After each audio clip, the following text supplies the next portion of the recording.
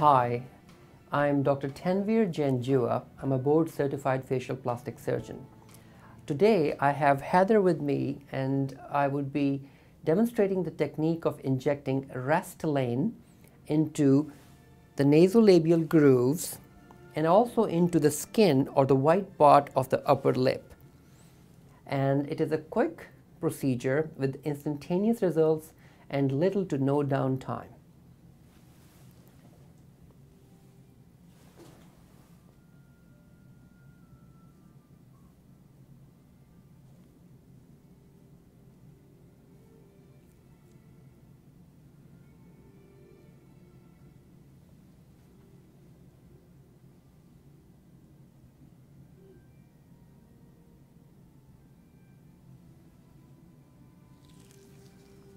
Great. We are done with the right side. I will hold gentle pressure for a second, and then we will take a look to compare the difference between the right side and the left side.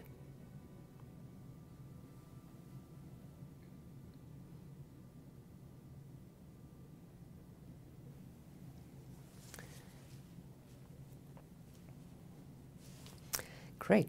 As we can see, we have fullness in the groove area and in this part of the lip compared to the depth in the lip on the left side and the groove. We will do the same procedure on the left to match it. As I look at a tangent or at an angle, I can see better the change in the surface volume of the right upper lip compared to the left upper lip.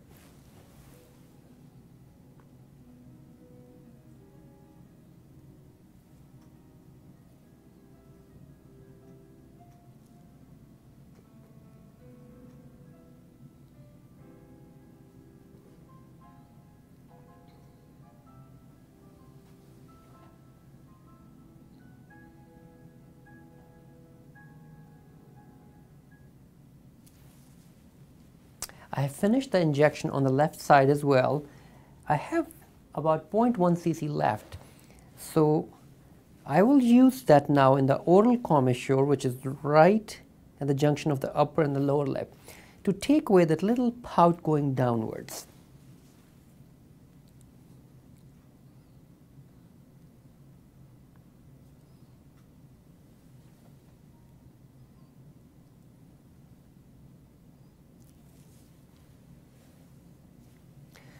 You can see the difference between the left oral commissure and the right. Although it is subtle, it's enough to take away the little droopy look.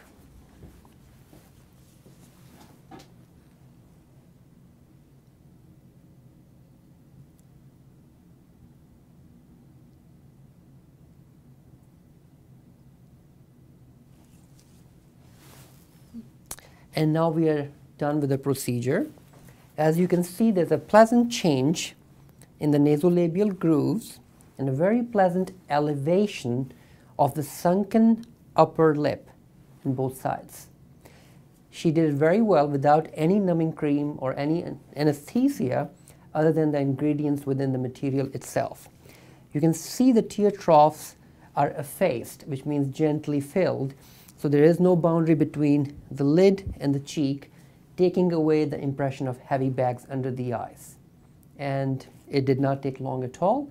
It's a really quick, no downtime procedure using Restylane in those areas. Do you have any questions, Heather? Yeah, how long does this usually, the Restylane in the lower and upper, what you just did? Sure. The lip moves a lot, so Restylane would likely last for about 6 months.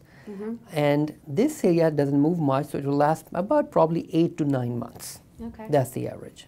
Great, great. Yeah, I like this. It's no numbing and didn't feel any pain. Good. So you ready to go do your workout? I already did that. Oh, you did that already? Yes. Okay, good. Very good. Well, thank you for volunteering. It was a pleasure. And let me know if in a week or two, if you notice something unusual or you want to come for something else. I'll be more than happy to see you.